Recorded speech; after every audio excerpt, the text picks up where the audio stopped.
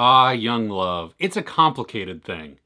Who am I kidding? Love is complicated no matter your age. But the transitions the mind goes through in late adolescence really adds complexity to the entire thing. Chemical Hearts is an Amazon original, a romantic drama that takes a look at relationships and the path to healing.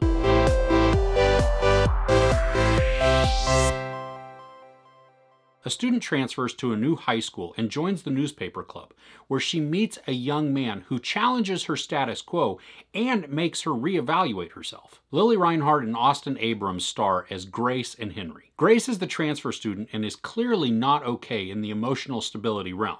I mean, she's not psychotic or anything like that. We can just tell that she is dealing with something that is deeply affecting her. She also wears a lot of flannel, so I can totally get behind a character who makes that fashion decision. Henry is semi-lonely and geeky, and he has trouble expressing his emotions verbally. In writing, he can beautifully tell you every aspect of his emotional spectrum, but if he has to say it out loud, he just can't find the words. The two leads are really good together. Their chemistry begins to grow over the course of the story, and as that friendship and relationship grow, we feel it. The emotional roller coaster of adolescence, while it's frustrating and sometimes annoying, does feel genuine in this, and it really does translate well to the screen. I found myself feeling a range of emotions as the characters were experiencing them also. The entire story is covered in a melancholy, like there's this funk that just kind of sits over everything that is threatening to push us into a depression. It's not absolute bleakness though.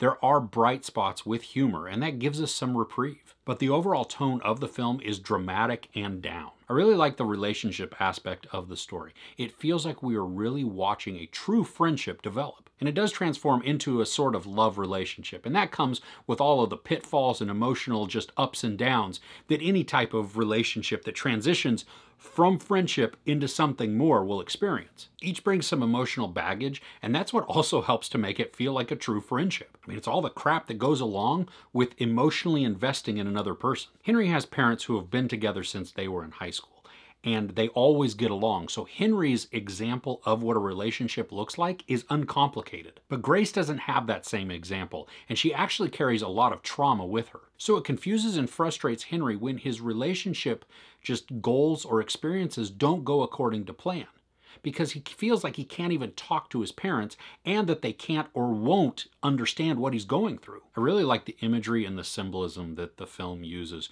to really express what the heart, the mind, the body goes through when we experience an emotional loss. I like that they show us visual representations of that, but they also use the words to back it up.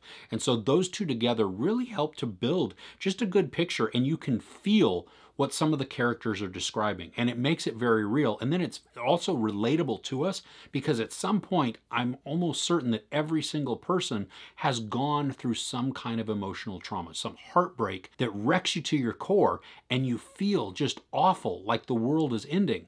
And there's a chemical response in your body that coincides with that. They do a really good job of explaining that, and I also like how they use the description of scars and what that means and what those represent. Despite everything that I liked in this, I still feel like there is something missing, like some spark that is just not present that would push me over the edge, that makes me want to watch this again and again and again. Is the story missing some deep emotional connection? Does it feel too real? Or maybe it doesn't feel real enough. I've been really trying to pinpoint what exactly it is that makes me just kind of ambivalent to the whole thing. Maybe it's just that the journey feels like something that we've been on before.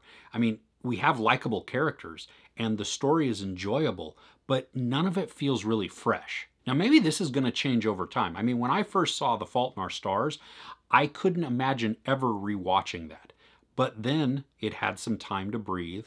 I revisited it, and now I absolutely love that movie, and I watch it again and again. So maybe Chemical Hearts just needs an additional viewing. Maybe I need to give it a break and then come back and watch it again and see how it affects me. See if I connect more with the characters or more with the story, and maybe it will lock itself into my head more, or into my heart really, and make that connection that really does turn into something that I love. And I'll continue to say that the acting is really good, and the chemistry between the two leads is believable and fun. And even while the story doesn't really feel fresh to me, I think it can have some sort of emotional connection. It's 93 minutes long and it moves along really well. There are a couple of times where they give us image and action montages with musical background, and what that allows the film to do is really show time passage without it feeling long or dragging on. I mean, the music is good, so it's enjoyable as we're watching things happen, and we get the sense that time is passing and we're good to go. I also like that they don't use that device too much, and so that's what really makes it work as well, because it's just done once or maybe twice at the most, and so it doesn't feel lazy at this point, like we're just trying to fast forward to get to the next part in the story. I'm curious what a second viewing of this will produce in me, and if it'll become something that's much more memorable, or if I will continue to agree with myself and say, like, you know what, no, it just didn't feel fresh, it just didn't make that deep emotional connection in such a way that I really want to watch this again and again. Only time is gonna tell. There is sex and no nudity, a lot of profanity, and no violence. I give Chemical Hearts 3 out of 5 couches. What's your favorite teen romance movie? I'd love to know in the comments below. If you don't have one, maybe once you see Chemical Hearts, let me know how it affected you. If you felt that it was a great film, or if you thought that, no, it was just okay, or it was absolutely terrible. I mean, all your thoughts are valid, so I'd just love to know your opinion as well. So whatever you want to put in the comments, do that. If you enjoyed this review, please give it a like. Also, don't forget to share and subscribe. I'm Chris. This is Movies and Munchies. Thanks for catching with me.